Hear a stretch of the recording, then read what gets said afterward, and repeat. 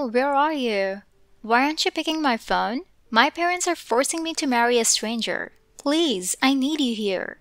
Please, at least answer my text. I'm desperate. If you don't come here now, I don't know what I'd do. Sorry, babe, I can't do that anymore. You're on your own. What do you mean? Kyle, please, don't joke like this. But it ain't no joke, honey. I'm not in this mess. We are over. Now you go your way and I'll go mine. Huh? You're breaking up with me? But why? What happened? What happened to all the promises you made to me? Heart of the moment, babe. You shouldn't have taken it so seriously. But considering it's you, I should have been a bit more careful with my poetic verses. Kyle, why? What happened? Are you angry? Is it because I'm being married off to someone else that you're so mean to me? I swear I'll get out of here. So please, just give me another chance. I'll get out of this mess and we can be together again. Why are you such a dimwit, Selena? I told you, it's over. God, you're so clingy, even when you act all strong and independent. I always hated that about you. I'm so tired of you winning. Listen, whatever happens to you is none of my business now. Please, I'll be left all alone if you leave me too. There is no one for me in this world. You were my only hope. If you go, I don't know what I'll do. My parents love me, and I have no one to call my friend. I thought you'd stay and that you'd support me. And I'm telling you I can't. I don't want to, actually. Stop crying like a baby. Do you think there is a fairy tale going on? Did you think you were Cinderella and I'd be your Prince Charming? You might have been a princess before, but the life you lead now is of a beggar. So do as Mama and Papa tell you to. Selena, if you don't return home in 2 days, we will have to take strict steps. I don't want to force you anymore. Stop pretending like you care, Dad. You can't do this to me. Then stop pretending as if you have another option. Because let me make it very clear to you. You don't. You can ignore my calls all you want, but let me clarify. You cannot run away from this. If you disagree, it won't be just your life falling into ruins. Ours will go down as well. I'm sure you don't want us to suffer. And what makes you think I don't? What have you guys ever done for me? I've been nothing but a maid to you guys. The moment Mom died, you married that witch. You forgot about me and let her treat me as one of her servants. You were never a father to me, so what gives you the right now to make this decision for me? It's not a decision I'm making. It's something that can save your life too. Tell me, do you want to continue your studies? You're in Harvard right now, studying under a scholarship. If we want, we can cancel it too. We may not be the strongest right now, but we do have our influence. So you're going to threaten me because of your failing business? Am I only space goat you have left? Selena, I know we matter nothing to you. As for us as well, you are no one.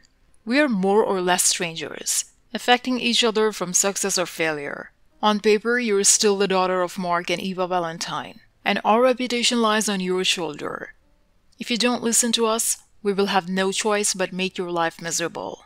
Or should I say, we will make the best friend of your life miserable. Fiona Hills, isn't that her name?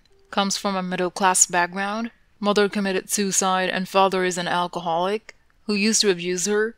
If we want, we can drag her back to the life she escaped from. Do you really want us to take that step?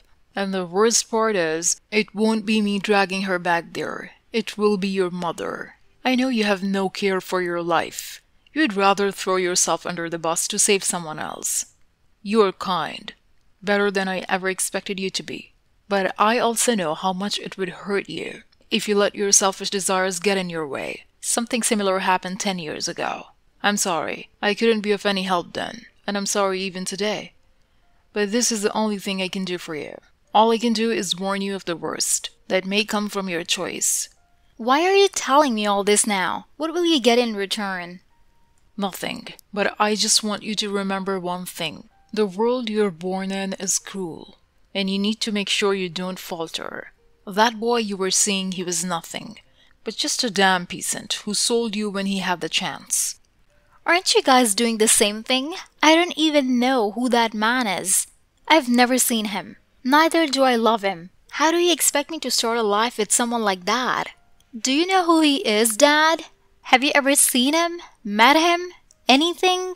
Don't throw me away like this. I have a life, and I am weak, but I need some sort of hope to cling upon. Not many people have seen him, but he's well known. He chose you himself. What do you mean he chose me? I don't know. You just seem to be of his liking. Eva talked to him. In exchange, she asked for a hefty sum of his business. Our company is no longer doing well. It's about to sink, and that man came at the right time to save us. I know for all these years I have done nothing for you. I fell apart and then let Eva control everything, even my own soul. I know, asking for forgiveness would not bring any change to the relationship I purposely created with you, but still, as a father who once wished to give you the world, I want you to live. Eva tried to kill me so many times. She treated me worse than any of her maids, while you watched silently. The day I ran away from you people, you didn't even bother to check on me. I held myself together then. And I've been doing it since Mom died. But you changed. And now you're trying to play the father I always looked for. Maybe things would have been different if I had found the courage to defy Eva, but I didn't. It's the truth you and I both live with. Acting like your father then would have only stopped you from becoming the person that you are today. I'm glad that you turned out to be like your mother instead of like me. I'm not going to talk to that woman, though. I don't want to hear her despicable voice. Still, talk to her, just the way you're talking to me here. It's not the most appropriate way to discuss an earnest proposal like marriage, but I understand your sentiments. I felt hopeless, defeated. Memories from my dark past suddenly clouded my head, and I felt my stomach churn in disgust. My life wasn't always like this. I was born into a happy family, with a mother so kind and a father who always called me the apple of his eye. But when a tragedy happened, I lost my mother forever. I was 10, and I saw my entire family collapse. My father was broken, and I wasn't mature or strong enough to handle him. His business, the one he and my mother started, was faltering. A woman came into his life then, Eva. She became his Cain, the one who helped him stand back on his feet. It did not settle right with me at first, but to see my father live again gave me some sense of joy. However, all of it soon vanished when that woman chose me her new plaything. My father was no longer alive. He was just a puppet, taking steps just as the woman told him. But I was not to become that. I had sworn to my mother then. My fire burned that witch, so she decided to weaken me. I had a friend then, a really good one, who always stayed by my side. His lovely mother worked as a maid in our house for my mother, who often came to check on me. Eva found out how happy I was whenever I was with him, so she decided to play a game where she mentally broke the woman, treating her worse than an insect. Aside from the swollen eyes and the lines on her once lively face, I was unaware of what she was doing to her. And one day, it happened. When Eva pushed me down the staircase, her son came to save me, but the message was already sent.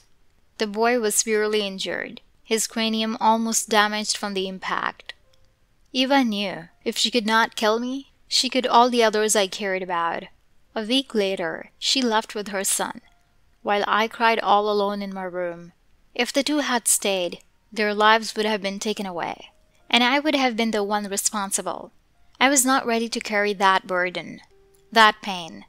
But soon, I heard the lady committed suicide, leaving her son all alone in this world. I was the one responsible for that. I could have prevented that from happening, if only I had told her to stay away from me. But I didn't, and it led to a mistake I could never forgive myself for. Since then, all Eva has ever wished for is my misery. She made my life a living hell. She loved to see me suffer because I was the only one who never subjugated her. By the time I graduated high school, I had decided to go to Harvard for my studies. Away from them, I ran away with the hope that I'd never have to come back again. I started dating Kyle a year later, thinking it was love. But I was a fool. To be shackled like this, it's my fate. I cannot run away from it. Not anymore. Next day, Hello, my feisty little princess. You will be getting married in 3 days. We have everything prepared here. Be on time tomorrow so that we can go shopping, okay? Please don't make me wait. I'm sorry, but I don't do as you say, stepmother. Of course, but princess, it's time for you to start listening to others. Your soon-to-be husband is not very fond of people disobeying them. He'll adjust. After all, he took a liking to me, not the other way around.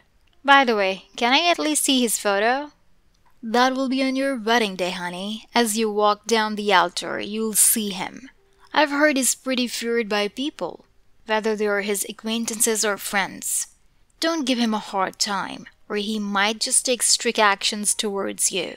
Not everyone is kind as me, and for a bratty kid like you, he may just end up punishing you more than I ever could. Right. You must be happiest, aren't you? Finally, seeing me giving in to you. But don't celebrate so much. I'll make your plan fail like always. You can't anymore, honey. Your best friend's already got an email from the university. One wrong step and it will be just like 10 years ago. You still remember that boy? He was your Prince Charming. Poor him. I heard he passed away a year ago, due to poor health. Must have been living a miserable life after his mother hanged herself in front of him. I hate you so much. So do I, but that's not the point. What's happened has happened. Don't let history repeat itself. The next day when I arrived home, I saw everyone busy with my wedding. Or should I say they were preparing for my funeral. I knew my freedom was being snatched away from me, but if that could save someone else, I'd do it happily. But the pain in my chest never died down. In the large mansion, I had no one. Reminiscent of the past still lingered in those empty corridors, and my thought returned to the boy I once called my savior. My eyes welled up with tears, the excruciating pain stabbing my chest with countless invisible knives. He was no more, and I could do nothing. I couldn't even see him one last time, the day before the wedding. Hey, princess. Crying 'cause your ex was such a douchebag? How did you get this number? I have my ways, but the important thing is I finally found you. I was the one who sent my man to your boyfriend. You threatened him to break up with me? Oh, no, of course not. We just offered him a little money, and then asked him if he's willing to give up on you. And so he did, happily, and as a bonus, he gave away your extra personal phone number. And what proof do you have? Eric shares a video of Kyle where he's constantly bad-mouthing me and making bad remarks. He was just with me for my money. But when he found out I had nothing to do with them, he got bored. But he still stayed because I was earning, and it helped him. As I heard all that, I wanted to slam my phone against the wall. Great. Thank you for making me hate him more now. I needed that. You didn't have to go for someone like him. You knew he would never treat you well, and yet you did. Why? Desperation, loneliness. You can give it any name you want, but I don't care anymore, and neither should you. You got your profit, and that Eva got her share. Rejoice. You're quite harsh. If I'm not, you're gonna smash me under your 20 grand shoes. I may wear expensive things now, but I haven't forgotten my origin. And I haven't forgotten my promise either. Sir, I'm not used to such puzzles, please. I'm already distressed enough, and your un-and-white texts are already giving me headache. Then why don't you set your phone down and go to sleep? Why talk to me? Because I want to know even the slightest bit about the man I'll be marrying in 2 days. I believe you know plenty. I'm supposed to be your savior after all. What the hell? You'll find out soon. I'll wait for you on the altar, Princess Siri. I knew that name. I knew who called me by that. I am well aware of it. But how can it be? The following day, as I got ready, my head kept ringing back to that text. How can Eric know that name? Only Fred called me by that name. When we used to play together, he'd be my knight and I'd be his princess. But Eva said he was dead, so how? As I walked down the aisle, I could see the devilish grin on Eva. That was her biggest achievement. That she succeeded in ruining my life. The stranger I was about to marry looked unfamiliar. He appeared a few years older than me, his sharp features reflecting on his handsome face. As I stood in front of him, our gazes locked. The priest started with the vows, but I didn't listen. Eric's presence, it brought back a sense of familiarity in me. Something I could not let go in the last 9 minutes. And there it was, the scar on his forehead. His deep gray eyes bored into me, his smile growing wide as he whispered, "I'm finally here, my princess, to save you." and I knew who he was. My best friend, the little boy who always stayed by my side, the boy I was so in love with my Prince Charming. They won't hurt you anymore, I promise. She won't, ever. When the I-dos were done, I did not hesitate one bit to kiss him. With all my newfound passion, the audience stared at us, especially Eva, who was seething in anger. I was supposed to break today, but my happiness has returned to me. He was returned. My Fred. A few days later, the news was revealed to Eva. I found out she broke loose then. When I asked Fred about it, he simply explained. She did not even bother checking my background. That's how sure she was about his marriage ruining your life forever. Dad knew who he was all along, though, but he never spoke a word to Eva about it. And now, I feel like everything has fallen back into place and that my life is finally better now that I have Fred with me. Maybe my life really is a fairy tale. Perhaps I got the happy ending I always yearned for. And I don't know if this married life is a dream I'll soon wake up from, but it's a beautiful dream I've seen in a long, long time.